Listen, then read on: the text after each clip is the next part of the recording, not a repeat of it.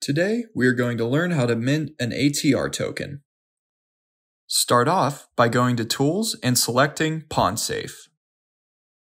Now, you can see I have my current wallet here. Let's go into it. Here, you can see all my different assets. Some are supported by PWN Safe, and some are not. If you have an asset you want to tokenize but cannot, you have an option to submit a request down here.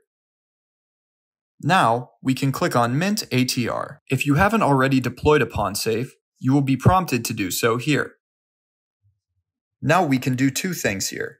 We can either mint an ATR token for our asset, or add more assets and mint multiple ATR tokens for all of them. For the purpose of this demonstration, we'll just mint an ATR token for one NFT. First, we get a prompt that asks us which PWN Safe we want to move our asset to. We select our PWN Safe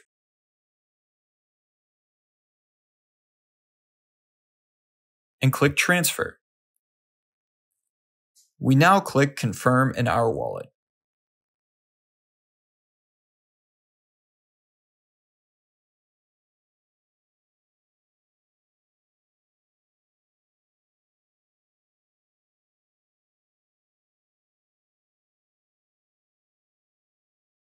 Then, while the asset is in our PWN Safe, we click Confirm again to mint an ATR token of it.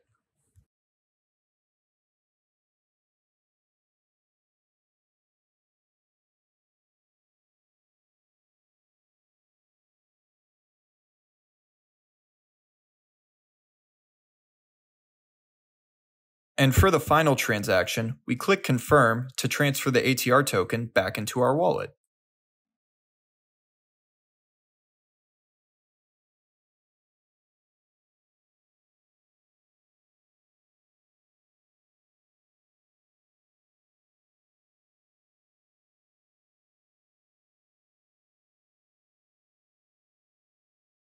So now that we have an ATR token of our asset, we can use it to request a loan.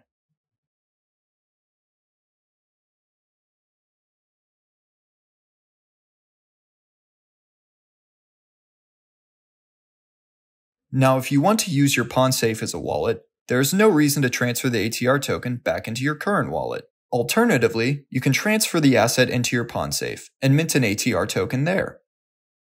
In our next guide, we will show you how to transfer assets.